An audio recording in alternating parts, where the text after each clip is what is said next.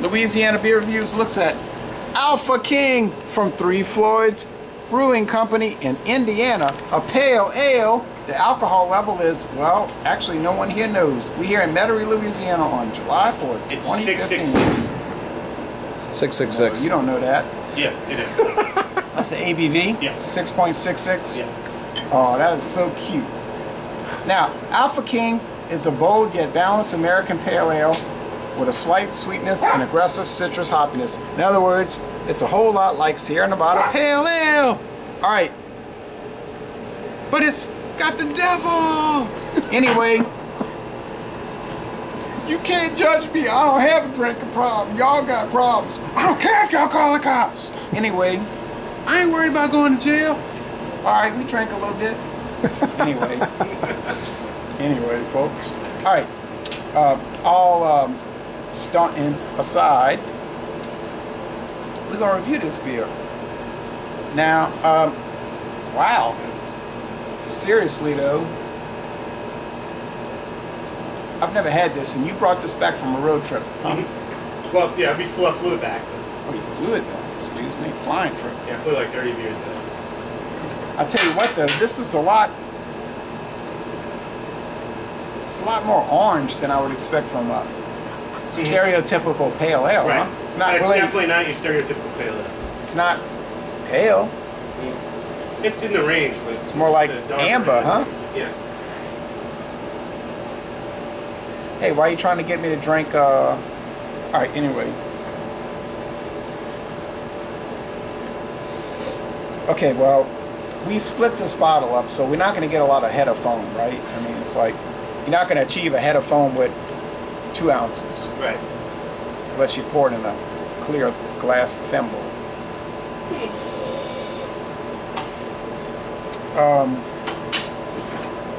You know, there's a lot of controversy, I think, in the whole craft beer movement. The craft beer movement with pale ales versus India pale ales. You know how that goes. A lot of pale ales probably really are India pale ales, right? Like Dale's from Oscar Blues. I mean, if you drink a Dale's pale ale, it's kind of like an India pale ale, right? You know what I mean? You agree with that? Yeah, I think it's got a little, got more malt in there than I mean, in 1997, Dale's Pale Ale would have been a... Oh, yeah, for sure.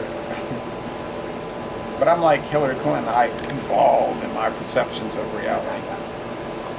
But,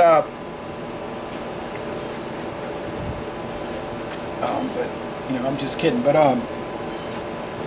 kidding about the beer. But, well, to say the least, I've never had this beer, and it's not available in Louisiana to my knowledge. Mm-hmm. No.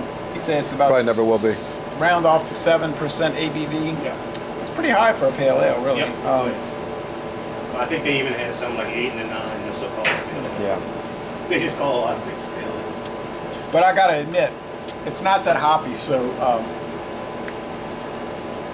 if hops is your sort of like measuring tool, it would not qualify for IPA. It is ale-like. It's soft in the body. It's fruity. It's a little bit caramel, a little bit toffee, a little bit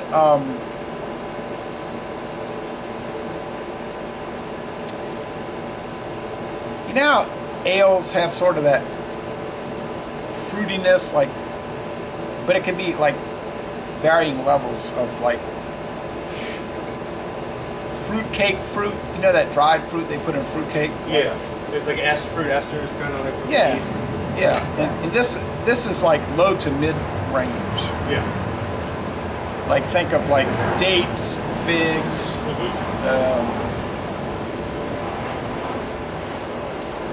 I'm reluctant to say it, even cherry skins, like the tartness. Wow, this is really an interesting beer. I think it's a great beer. I'd like to have 22 ounces, but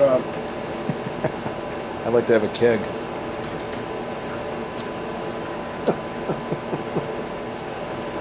To me, the mouthfeel is like light to medium. It's pretty light in the mouth. It It's is. not a heavy beer. It's not, you know, it doesn't weight you down. Very It doesn't. drinkable beer. Oh, Hell yeah. Lord.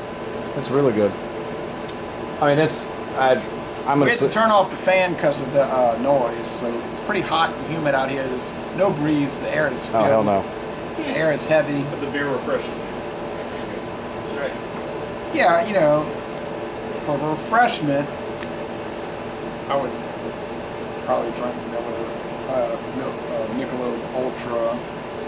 But for flavor, you know, you want to go more into this area.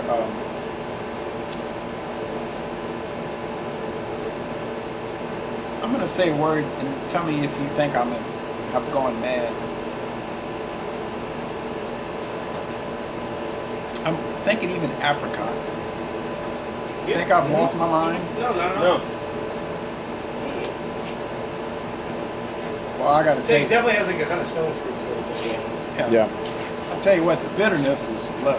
I don't know what the IBU is, but I can't imagine it'd be very high. And for someone that's like new to the craft beer movement, whatever, and that depends on what definition you use for that. 68 IBUs. Pretty low. I'd never imagine 68. It's high. I'd never imagine 68. Never. Pretty high. It's pretty high, but I'd never dream it was that high. I would think, well, but you ever notice that sometimes the number doesn't match the perception? What, you know, IBUs is, that measurement is tough to really get because depending on where the hops are added, you know, they're still adding IBUs, but perception's not going to be the same depending on when the boil is added. Yeah, this is like the ultra mellow beer, you know what I mean? It's like so copacetic. There's fruit, but it's not strong. There's bread, it's not strong. Bread crust, but it's so mild. There's alcohol, but it's not apparent. There's body, but it's light to medium. The drinkability is superb. Well, I'll tell you what. I don't know a lot about Three Floyds because, you know, they're not distributed down here and we don't get them, so I don't research it. I wonder if Three Floyds makes imperial IPAs or like really high alcohol They beers. definitely do. They make sours, they make all kinds. So, as far as dipping your toe in the pool, like in the little kiddie part of the pool, this is really, it's pretty impressive. I mean, Yeah, that's their flagship beer. yeah, you know, when you first started, I said, wow, it's like Sierra Nevada Pale Ale. But I think it's better than that. It's got, and not to disparage Sierra Nevada Pale Ale, I don't want people to take this the wrong way, but probably costs a lot more than Sierra Nevada Pale Ale, am I correct? What's that? It's a six-pack. The What price point? point. The price I point is don't remember, man. probably higher than Sierra Nevada Pale Ale. I would definitely assume that. Yeah, so I forgot.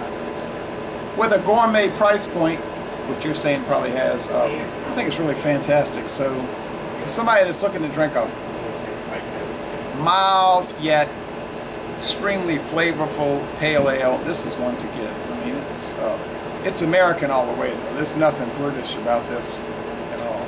So this is like 4th of July. This beer is like America, you know what I mean? So I wouldn't feel comfortable giving it lower than an A. I mean, that would be the low. Like if you were lowballing it, you're saying, well, it's got this little thing wrong with it, and you know, it could be hoppier. You know, yeah, but you could make your own beer too, but yet you can't. So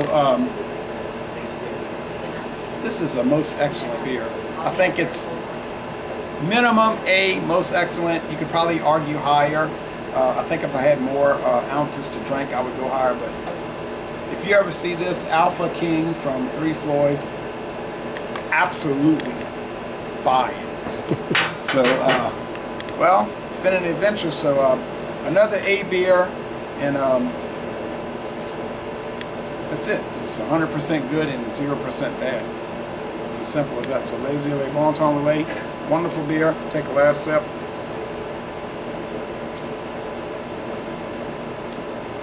Even has a little sugary touch. Mm-hmm. I'm gonna end this review by saying, y'all come on down to New Orleans.